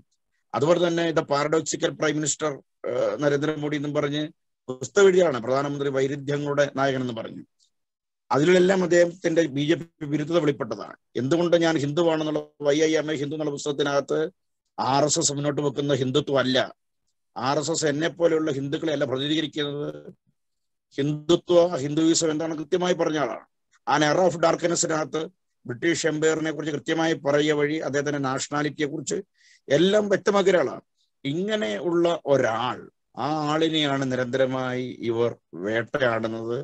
ഒരു കാര്യം ഇവർക്ക് ചെയ്യായിരുന്നു, ഇതൊക്കെ പ്രസിഡന്റ് ആയില്ലെങ്കിൽ തന്നെയും ഖാർഗെജിയുടെയും തരൂർജിയുടെയും 2 സ്വാധീനങ്ങളെ പാർട്ടി ശക്തിപ്പെടുത്തുന്നതിന് വേണ്ടി, അത് OBC ദളിത് ഗോത്രവർഗ സമൂഹത്തിനിടയിലാകട്ടെ, സൗത്ത് ഇന്ത്യൻസിനിടയിലാകട്ടെ, അതുപോലെ തന്നെ ഡോക്ടർ തരൂരിനെ മിഡിൽ ക്ലാസിന്റെയും അർബൻ ക്ലാസിന്റെയും അല്ലെങ്കിൽ സൈബർ ക്ലാസിന്റെ അല്ലെങ്കിൽ ആം ആദ്മി പിടിച്ചുകൊണ്ട് പോകുന്ന സിവിൽ പൊളിറ്റിക്സ് ഉണ്ടല്ലോ, അവരെ അങ്ങനെയുള്ള ആൾക്കാരെ എല്ലാം കൂടെ കൃത്യമായി ഇവരെ 2 പേരെ നിർത്തിക്കൊണ്ട് തന്നെ പാർട്ടിയെ ശക്തിപ്പെടുത്താൻ പറ്റുന്നൊരു സാഹചര്യം ഉണ്ടായിരിക്കെ BJPയെ നേരിടാൻ പറ്റുന്ന ഒരു ശക്തമായി സംസാരിച്ചുകൊണ്ടിരിക്കുന്ന ഒരു സംവാദകൻ, നല്ലൊരു ഡിബേറ്റർ കൂടിയാണ്, നല്ല കമ്മ്യൂണിക്കേറ്റർ കൂടിയാണ്. അദ്ദേഹം നന്നായി സോഷ്യൽ മീഡിയ എങ്ങനെ ഉപയോഗിക്കാൻ അറിയാവുന്ന ഒരാൾ കൂടിയാണ്. ആ രീതിയിൽ പോകുന്ന ഒരാളിനെ ഈ കോൺഗ്രസ് ഈ സമയത്ത് കൈയൊഴിയുന്നത് പിന്നീട് കോൺഗ്രസിന് ദുഃഖിക്കേണ്ടി വരുമെന്നാണ് ഞാൻ ചിന്തിക്കുന്നത്. സാർ എന്ത് ചിന്തിക്കുന്നു? തീർച്ചയായും ശരിയാണ്. നമ്മൾ ഓർക്കുക, ഭാരതീയ ജനതാ പാർട്ടി ഭാരതത്തിലെ ഏറ്റവും വലിയ കക്ഷിയായി ഉയർന്നു വന്നത് എന്തുകൊണ്ടാണ്? വ്യക്തമായ ഒരു ചിന്താധാര, ഒരുപക്ഷെ നെഗറ്റീവ് എന്ന് പലരും പറയുകയും, ഹിന്ദുത്വ എന്ന് പറയുന്നത് ഒരു നെഗറ്റിവിസ്റ്റ്, ഒരു എക്സ്ക്ലൂസീവ് ഐഡിയോളജി ആയിരിക്കും. അതിനോട് മഹാഭൂരിപക്ഷം ആളുകൾക്ക് യോജിപ്പില്ലായിരിക്കാം. ഒരുപക്ഷെ ഒരു സംഘടിത ന്യൂനപക്ഷത്തിനായിരിക്കും ആ സംഘടിത ന്യൂനപക്ഷത്തിന്റെ ഒരു ഹിതമനുസരിച്ച് മഹാഭൂരിപക്ഷവും പോളിംഗ് ബൂത്തിലേക്ക് നീങ്ങുന്ന ഒരു ഗതികേടിലാണ് ഭാരതം. അത് ജനാധിപത്യം അങ്ങനെ ആയതുകൊണ്ട് ഭൂരിപക്ഷ ഹിതം നമ്മൾ അംഗീകരിക്കുന്നു എന്നതുകൊണ്ടായിരിക്കാം ഭാരതീയ ജനതാ പാർട്ടിയെ മുന്നിൽ നിർത്തുന്നത്. പക്ഷേ they have an agenda, they have A principle, they have A focus. അത് ഹിന്ദുത്വ തന്നെയാണ്. ഭാരതീയ ജനതാ പാർട്ടി മുന്നോട്ട് വയ്ക്കുന്ന ഹിന്ദുത്വ അല്ല യഥാർത്ഥ Hindutva. I am a Hindu, but I am not a Hindu nationalist. I am a Hindu, I am a nationalist, but I am not a Hindu nationalist എന്ന് പറയാൻ ചങ്കൂറ്റം കാണിച്ച ഒരാളാണ്. ഹിന്ദു എന്ന് പറയുമ്പോൾ അത് മതഭ്രാന്തനായ ഹിന്ദു അല്ല. അത് മാത്രമല്ല, ദേശീയവാദി എന്ന് പറയുമ്പോൾ അതൊരു കപട ദേശീയവാദിയല്ല, സങ്കുചിത ജാതീയതയുടെ അല്ലെങ്കിൽ മതത്തിന്റെ അടിസ്ഥാനത്തിലുള്ള ഒരു ദേശീയവാദി അല്ല. മതത്തെ ഉപയോഗിച്ചുകൊണ്ടുള്ള ഒരു ദേശീയതയിലും എനിക്ക് വിശ്വാസമില്ല എന്ന് പറയുമ്പോൾ ഒരു ഫ്രഷ് ഡിബേറ്റ് ആണ് രാജ്യത്ത് ജനറേറ്റ് ചെയ്യുക. ആ ഡിബേറ്റ് ജനറേറ്റ് ചെയ്യാൻ തീർച്ചയായിട്ടും Y I M A Hindu എന്ന പുസ്തകത്തിലൂടെ അദ്ദേഹത്തിന് സാധിച്ചിട്ടുണ്ട് എന്നത് നിസ്സംശയം പറയാം. അത് മാത്രമല്ല, ശ്രീ നരേന്ദ്രമോദിയുടെ USP എന്താണ്? ഭാരതത്തിലെ 67% വരുന്ന OBCയുടെ പ്രതിനിധിയായി സ്വയം ഇറങ്ങി നിൽക്കുകയാണ്, സ്വയം പൊസിഷൻ ചെയ്യുകയാണ് മോഡി. അതൊരു വലിയൊരു കാര്യമാണ്. മോദ്ഗഞ്ച് എന്ന കമ്മ്യൂണിറ്റിയിൽ നിന്ന് വരുന്ന ശ്രീ നരേന്ദ്രമോദി OBC ടാഗ് ആണ്. അപ്പോൾ ഈഴവ കമ്മ്യൂണിറ്റി കേരളത്തിലും, യാദവ് കമ്മ്യൂണിറ്റി ഉത്തർപ്രദേശിലും, അതുപോലെ പല എത്രയോ OBC കമ്മ്യൂണിറ്റികൾ ഇന്ത്യയുടെ പല ഭാഗത്തുണ്ട്. ഇവരുടെ എല്ലാം ആളായി ഒരു നിമിഷം പെട്ടെന്ന് ഉദയം ചെയ്യുകയും അപ്രതീക്ഷിതമായ ഒരു പ്രഖ്യാപനമാണ്. ആരും മോഡിയുടെ ജാതീയതയെ കുറിച്ച് ആരും മുൻകാലങ്ങളിൽ ഡിബേറ്റ് ചെയ്തിട്ടില്ലായിരുന്നു. പ്രധാനമന്ത്രി പദത്തിലേക്ക് വരുന്നതിന് മുമ്പേ പെട്ടെന്ന് ആ ഒരു നറേറ്റീവിലേക്ക്, ആ ഒരു അജണ്ടയിലേക്ക് വരികയാണ്. അത് മാത്രമല്ല, ശ്രീ മണിശങ്കർ അയ്യർ ഒരു ദുർബല നിമിഷത്തിൽ തമാശക്ക് പറഞ്ഞതാണ്, അദ്ദേഹം AICC ഓഫീസിലോ മറ്റോ ചായ കൊണ്ടുപോയി കൊടുക്കട്ടെ എന്ന് പറഞ്ഞതിനെ പോലും ആ ഒരു നൂലിൽ പിടിച്ചുകൊണ്ട്, ആ ഒരു കഥാതന്തുവിൽ പിടിച്ചുകൊണ്ട് ചായ്വാല, അതിന്റെ പേരിൽ ചായ് പേ ചർച്ച, അങ്ങനെ ചായ് പേ ചർച്ചയിലൂടെ അടിസ്ഥാന വർഗത്തിന്റെ പ്രതിനിധിയായി എളിയ നിലയിൽ നിന്നും ചായ വിറ്റ് നടന്ന മോഡി പ്രതിദാനം ചെയ്ത വാദ്നഗർ റെയിൽവേ സ്റ്റേഷൻ അന്ന് ഉണ്ടായിട്ടില്ല എന്ന് ഓർക്കണം. അന്നതിലെ ട്രെയിൻ ഓടിയിട്ടില്ല എന്ന് ഓർക്കണം.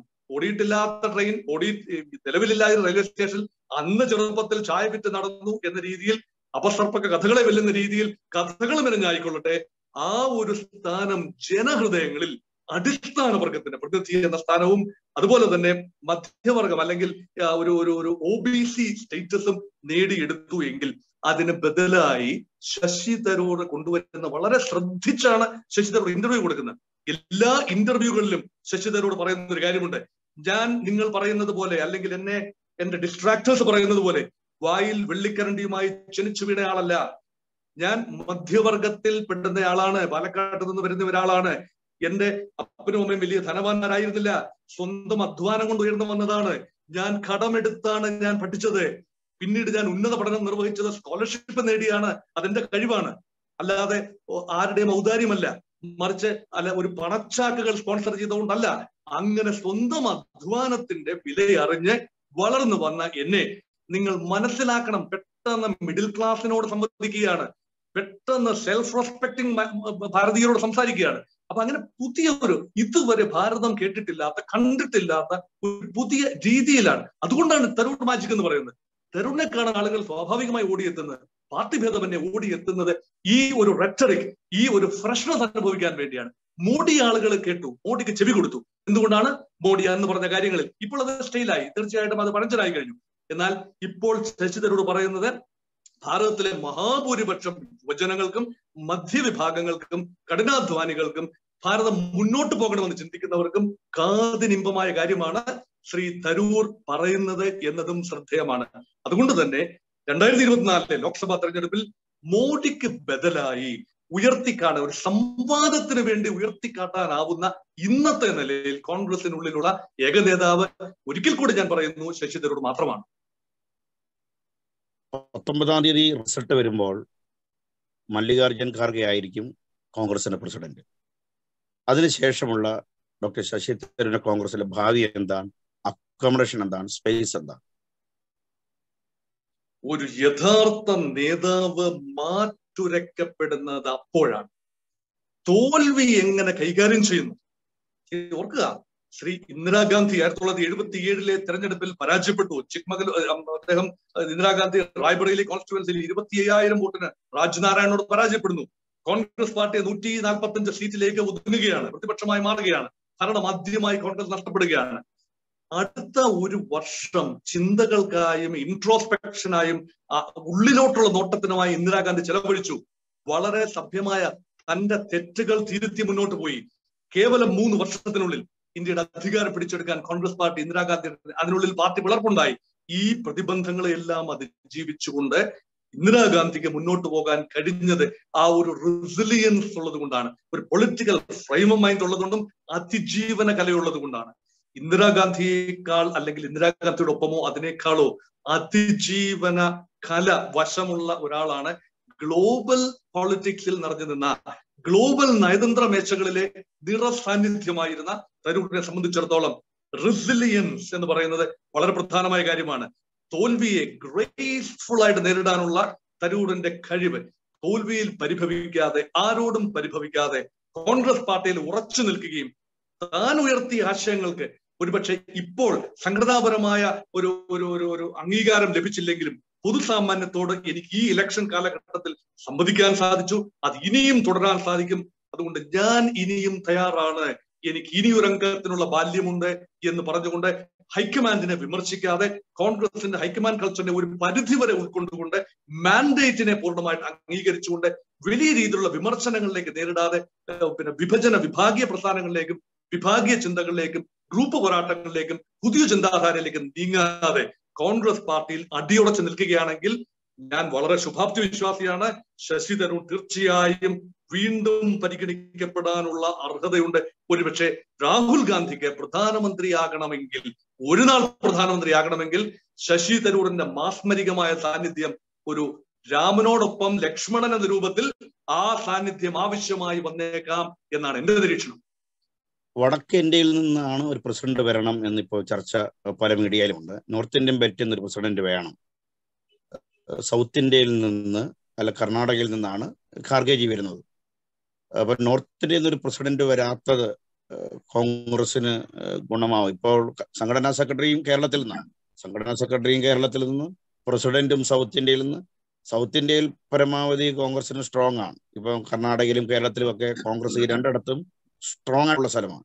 ഈ രണ്ടിടത്തൊന്നും വരാതെ വടക്കേന്ത്യയിൽ നിന്ന് ഒരു പ്രസിഡന്റ് ആണ് വരേണ്ടത്, വടക്കേന്ത്യയിൽ നിന്ന് ഒരു സംഘടനാ സെക്രട്ടറി ആണ് വരേണ്ടത് എന്നുള്ള ചർച്ചയിൽ രൂപപ്പെട്ടു വരുന്നുണ്ട്. എന്താണ് സാറിന്റെ അഭിപ്രായം? ഈ വടക്കേ ഇന്ത്യ തെക്കേ ഇന്ത്യ എന്ന സങ്കുചിതത്വത്തിന് അതീതമായി നിൽക്കുന്ന ഒരു ശക്തിയാണ് ഗാന്ധി നെഹ്റു ഫാമിലി. അവർക്ക് വടക്കേ ഇന്ത്യയില്ല, തെക്കേ ഇന്ത്യയില്ല. രാഹുൽ ഗാന്ധി ഡിഫാക്ടോ അതോറിറ്റിയായി നിൽക്കുമ്പോൾ ഭാവിയിൽ പ്രിയങ്ക ഗാന്ധിയും രാഹുൽ ഗാന്ധി എന്ന ദ്വന്ദ്വം യഥാർത്ഥത്തിൽ ഹൈക്കമാൻഡ് കൾച്ചറിൽ തുടരാനാണ് സാധ്യത. അങ്ങനെ തുടരുമ്പോൾ വടക്ക് തെക്ക് രാഹുൽ ഗാന്ധി അലഹബാദിൽ നിന്നുള്ള അല്ലെങ്കിൽ കാശ്മീരി ബ്രാഹ്മണന്റെ കൊച്ചു മകനായ മോട്ടിലാൽ നെഹ്റുവിന്റെയും മകൻ ജവഹർലാൽ നെഹ്റുവിന്റെ മകൻ ഇന്ദിരാഗാന്ധിയുടെ മകൻ രാജീവ് ഗാന്ധിയുടെ മകൻ രാഹുൽ ഗാന്ധി എന്നത് തീർച്ചയായും ഒരു തരത്തിൽ പറഞ്ഞാൽ ഒരു കോസ്മോപോളിറ്റൻ വ്യക്തിത്വം തന്നെയാണ്. അതുകൊണ്ട് വടക്കെന്നോ തെക്കെന്നോ വംശീയതയോ ജാതീയതയോ മതപരമായ കാര്യമോ ഒന്നും തന്നെ ബാധകമല്ലാത്ത ഒരേ ഒരു പാൻ ഇന്ത്യൻ നേതാവാണ് യഥാർത്ഥത്തിൽ രാഹുൽ ഗാന്ധി. അത് സമ്മതിച്ചു കൊടുക്കേണ്ടിയിരിക്കുന്നു. അങ്ങനെ രാഹുൽ ഗാന്ധി ഉള്ളപ്പോൾ പിന്നെ പ്രത്യേകിച്ച് അദ്ദേഹത്തിന്റെ കോൺസ്റ്റിറ്റ്യുവൻസി കേരളത്തിലെ വയനാടാണ്. അടുത്ത തെരഞ്ഞെടുപ്പിൽ രാഹുൽ ഗാന്ധി മത്സരിക്കേണ്ടത് അമേഠിയിൽ നിന്ന് തന്നെയാണ്. ഒരു സ്റ്റേറ്റ്മെന്റ് ആയിരിക്കണം. ഉത്തർപ്രദേശിൽ നിന്ന് തന്നെയാണ്, അല്ലെങ്കിൽ വടക്കേ ഇന്ത്യയിലെ ഏതെങ്കിലും ഒരു സീറ്റിൽ നിന്ന് തന്നെയാണ്. അപ്പൊ അതൊരു സ്റ്റേറ്റ്മെന്റ് ആയിരിക്കണം. തരൂർ എന്ന നേതൃത്വം തെക്കേ ഇന്ത്യയിൽ നിന്ന്, അല്ലെങ്കിൽ മല്ലികാർജുന ഖാർഗെ എന്ന നേതൃത്വം 2 വർഷത്തിന് ശേഷം അദ്ദേഹത്തിന് 82 വയസ്സാണ്. 82 വയസ്സിൽ ഖാർഗെയുടെ നേതൃത്വം ഏത് രൂപത്തിൽ കോൺഗ്രസിന് ഉണ്ടാകും എന്ന് പറയാൻ എനിക്കാവില്ല. പക്ഷെ തരൂരിന്റെ നേതൃത്വം കോൺഗ്രസ് തീർച്ചയായും ആവശ്യമായി വന്നേക്കാം. അതുകൊണ്ട് ഹിന്ദി ഹൃദയഭൂമിയിലുള്ളവരുമായി സംവദിക്കാൻ ഖാർഗെയേക്കാൾ ഭാഷ വഴങ്ങുന്ന, ഹിന്ദി ഭാഷയും അനർഗളമായി സംസാരിക്കാൻ അറിയുന്ന ആളാണ് ശ്രീ തരൂർ. ഒരു മലയാളിയായ വ്യക്തി, വിശ്വപൗരനായ വ്യക്തി ഹിന്ദി സംസാരിക്കുമ്പോൾ അതിന്റെ ഉച്ചാരണ ശൈലിയിൽ സ്വല്പം മാറ്റമുണ്ടെങ്കിൽ, സ്വല്പം ക്ലാരിറ്റിക്ക് കുറവുണ്ടെങ്കിൽ അത് ക്ഷമിക്കാൻ തക്ക വിശാല മനസ്കത ഹിന്ദി ഹൃദയഭൂമിയിലുള്ളവർ കാട്ടുമെന്ന് തന്നെയാണ് ഞാൻ കരുതുന്നത്. അതുകൊണ്ട് ഖാർഗെ അംഗീകരിക്കപ്പെടുന്നതിനേക്കാൾ കൂടുതൽ ശശി തരൂർ വടക്കേ ഇന്ത്യയിൽ അംഗീകരിക്കപ്പെടുമെന്ന് തന്നെയാണ്. അത് മാത്രമല്ല, വ്യക്തമായി ശ്രീ ശശി തരൂർ ഉയർത്തുന്ന ഒരു കാര്യമുണ്ട്.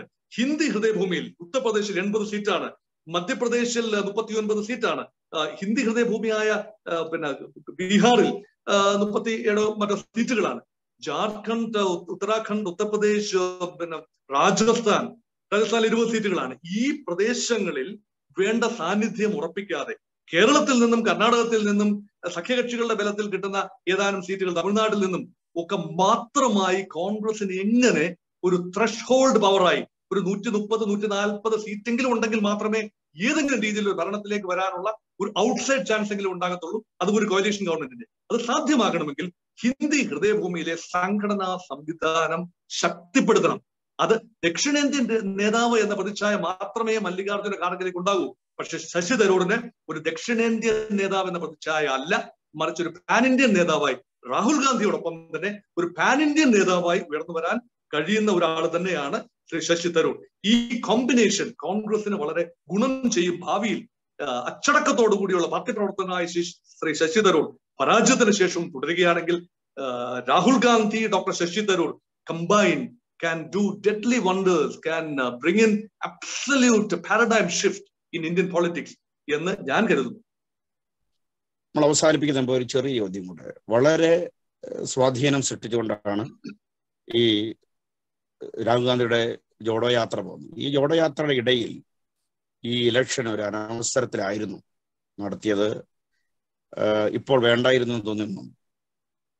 മുൻകൂട്ടി തയ്യാറാക്കിയ തിരക്കഥയനുസരിച്ച് തന്നെയാണ്. തിരക്കഥ ഇങ്ങനെയാണ്: രാഹുൽ ഗാന്ധി നയിക്കുന്ന ഭാരത് ജോഡോ യാത്ര ഏറെ വാർത്താ പ്രാധാന്യം നേടും. ആ വാർത്താ പ്രാധാന്യത്തിനിടയിൽ കോൺഗ്രസ് സംഘടനാ തെരഞ്ഞെടുപ്പ് നിഷ്പ്രഭമാകും.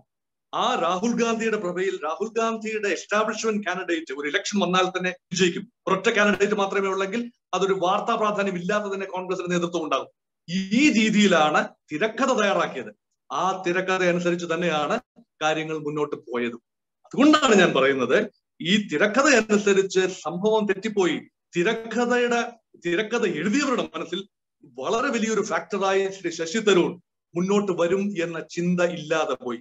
അതുകൊണ്ടാണ് അപ്രതീക്ഷിതമായ നാടകീയമായ നീക്കങ്ങളാണ് ഇവിടെ കഴിഞ്ഞ ഏതാനും ആഴ്ചകളായി സംഭവിച്ചിരിക്കുന്നത്. അതുകൊണ്ട് ഭാരത ജോഡോ യാത്രയുടെ പ്രഭ കുറഞ്ഞിട്ടൊന്നുമില്ല. പക്ഷെ ജോഡോ യാത്രയുടെ മറവിൽ ഹൈക്കമാൻഡ് കാൻഡിഡേറ്റിന് കാര്യങ്ങൾ സുഗമമാകും എന്ന ഒരു നിരീക്ഷണമുണ്ടെങ്കിൽ അത് തെറ്റിപ്പോയി. ഹൈക്കമാൻഡ് കൾച്ചറിനോടുള്ള, ഹൈക്കമാൻഡിന് ചുറ്റും കറങ്ങുന്ന ഉപഗ്രഹങ്ങളോടുള്ള വിരോധമായി ഇപ്പോൾ ജനമനസ്സുകളിൽ ഒരുപക്ഷെ രാഹുൽ ഗാന്ധിയും ഒരുപക്ഷെ ഹൈക്കമാൻഡും ഒക്കെ മാറി എന്നതാണ് ഇതിന്റെ ബാക്കിപത്രം. വളരെ ഉജ്ജ്വലമായി പര്യവസാനിപ്പിക്കാമായിരുന്ന ഭാരത ജോഡോ യാത്രയുടെ ശോഭ ഒരു പരിധിവരെ മങ്ങലേൽപ്പിക്കാൻ ഈ വിവാദത്തിന് കഴിഞ്ഞു എന്നത് തിരിഞ്ഞു നോക്കുമ്പോൾ രാഹുൽ ഗാന്ധിക്ക് ലാഭത്തെക്കാൾ നഷ്ടമാണ് എന്ന് തോന്നുന്നു. ശ്രീമതി സോണിയാഗാന്ധിക്കെതിരെ മത്സരിച്ച ജിതേന്ദ്ര പ്രസാദിനെ പിന്നീട് വൈസ് പ്രസിഡന്റ് ആക്കി, ഡോക്ടർ ശശി തരൂരിനെ വൈസ് പ്രസിഡന്റ് ആക്കി കൂടെ നിർത്തുമോ പാർട്ടി? വൈസ് പ്രസിഡന്റേക്കാൾ നല്ലൊരു തസ്തിക വർക്കിംഗ് പ്രസിഡന്റ് എന്ന തസ്തികയാണ്. അതായത് മല്ലികാർജ്ജുന ഖാർഗെയ്ക്ക് വർക്ക് ചെയ്യാനും നീങ്ങാനും ചലിക്കാനും ഭാരതമാകെ ഓടിയെത്താനും കഴിയാതെ പോകുമ്പോൾ കുറച്ചുകൂടി ഊർജ്ജസ്വലനായ ചുറുചുറുക്കുള്ള ശശി തരൂരിന് അത് കഴിയും എങ്കിൽ പൂർണ്ണ ഐക്യത്തോടുകൂടി ഖാർഗെയും തരൂറും ഒന്നിനൊന്ന് മെച്ചമായി നിന്നുകൊണ്ട് ഖാർഗെ ഒരു പിതാവിന്റെ റോളിലും ശശി തരൂർ ഒരു ഉജ്ജ്വലനായ ഒരു സംഘാടകന്റെ റോളിലും നിറഞ്ഞു നിൽക്കാൻ കഴിയുമെങ്കിൽ ഈ വിഷയം രമ്യമായി പരിഹരിക്കാൻ കഴിയും. പക്ഷേ രാഹുൽ ഗാന്ധിക്ക് ചുറ്റും കറങ്ങുന്ന ഉപഗ്രഹങ്ങൾ അങ്ങനെ ഒരു അവസ്ഥാവിശേഷം ആഗ്രഹിക്കില്ല. അവർക്കൊരിക്കലും ശക്തനായ ഒരു വർക്കിംഗ് പ്രസിഡന്റ് ഉൾക്കൊള്ളാൻ ബുദ്ധിമുട്ടുണ്ടാകും. അതുകൊണ്ട് എനിക്ക് തോന്നുന്നത് തരൂറിന് പുറത്തേക്കുള്ള വഴിയിൽ തന്നെയാണ്. കോൺഗ്രസിന്റെ അകത്തളങ്ങളിൽ തരൂറിന് സ്ഥാനം ഉണ്ടാകുമെന്ന് ഞാൻ കരുതുന്നില്ല. അകത്തളങ്ങളിൽ സ്ഥാനമുണ്ടെങ്കിൽ രാഹുൽ ഗാന്ധി വിചാരിക്കണം, രാഹുൽ ഗാന്ധി ഈ തന്നെ വഴിതെറ്റിച്ച ഉപദേശകരോട് നിശ്ചിത ദൂരം പാലിക്കാൻ കഴിയുകയും തരൂറിന്റെ സേവനങ്ങളെ രാഹുൽ ഗാന്ധി അംഗീകരിക്കുകയും കൂടെ നിർത്തുകയും ചെയ്താൽ ഒരു വിൻ വിൻ കോമ്പിനേഷൻ ആയിരിക്കും. സംഘടനാ പ്രസിഡന്റായി മല്ലികാർജ്ജുൻ ഖാർഗെയും ഒരു ദേശീയ നേതൃത്വമായി രാഹുൽ ഗാന്ധിയും തലയെടുപ്പുള്ള വ്യക്തിത്വമായി ശശി തരൂറും സംഘടനയുടെ ചുമതലയുള്ള വർക്കിംഗ് പ്രസിഡന്റായി തരൂർ വരികയും ചെയ്താൽ കോൺഗ്രസും ജനാധിപത്യ ഭാരതവും രക്ഷപ്പെടും എന്ന് എന്റെ നിരീക്ഷണം. മുൻ മുഖ്യമന്ത്രിയുടെ മകൻ എന്ന നിലയിൽ മാത്രം പാരമ്പര്യമുള്ള ഒരാൾ, ഒരു സുപ്രഭാതത്തിൽ സേവാദളിന്റെ ലീഡർഷിപ്പിലേക്ക് വന്ന ഒരാൾ, ഈ ഡോക്ടർ ശശി തരൂരിനെ അദ്ദേഹം മെലൈറ്റാണ്, അദ്ദേഹം മിഡിൽ ക്ലാസിന്റെ ഐക്കണാണ് എന്ന് പറഞ്ഞുകൊണ്ട് അദ്ദേഹത്തെ നിരന്തരമായി ആക്ഷേപിക്കുകയും കൂടെ ചെയ്യുകയാണ്. ഒരു ഗൂഢാലോചന ഡോക്ടർ ശശി തരൂരിനെതിരെ കേരളത്തിൽ ഉണ്ട് എന്ന് വിശ്വസിക്കുന്നു. ശ്രീ കെ മുരളീധരന്റെ കാര്യമാണ് ശ്രീ ജയ്സ് ഇപ്പോൾ സൂചിപ്പിക്കുന്നത് ഞാൻ മനസ്സിലാക്കുന്നു. ശ്രീ മുരളീധരൻ ശ്രീ കെ കരുണാകരന്റെ മകനായതുകൊണ്ട് മാത്രം തെരഞ്ഞെടുപ്പിൽ മത്സരിക്കാൻ, കോഴിക്കോട് മണ്ഡലത്തിൽ പാർലമെന്റ് തെരഞ്ഞെടുപ്പിൽ മത്സരിക്കാൻ ഭാഗ്യം ലഭിച്ചയാളാണ്. അദ്ദേഹം ജയിച്ചു വന്നു. അതിനുശേഷം അദ്ദേഹം കഴിവ് തെളിയിച്ചു. അദ്ദേഹം സംഘടനയുടെ തലപ്പത്ത് വന്നു. നല്ല ഓർത്തിരിക്കത്തക്ക ഒരു ശക്തനായ KPCC പ്രസിഡന്റുമായിരുന്നു. അദ്ദേഹത്തിന്റെ കഴിവിനെ ഞാൻ തുച്ഛീകരിച്ച് കാണുന്നില്ല. പക്ഷെ ഓർക്കുക, അദ്ദേഹം KSUവും NSUയും യൂത്ത് കോൺഗ്രസും കളിച്ചല്ല നേതൃത്വത്തിൽ വന്നതെന്ന് ഓർക്കുക. അങ്ങനെ വരാത്ത ഉജ്ജ്വലന്മാരായ കോൺഗ്രസ് നേതാക്കൾ മുൻകാലങ്ങളിലുമുണ്ട്. ഡോക്ടർ മൻമോഹൻ സിംഗ് പ്രധാനമന്ത്രിയാകുമ്പോൾ അദ്ദേഹത്തിന് വയസ്സ് 60-ൽ കൂടുതൽ. അദ്ദേഹത്തിന് എന്ത് കോൺഗ്രസ് പാരമ്പര്യമാണുള്ളത്?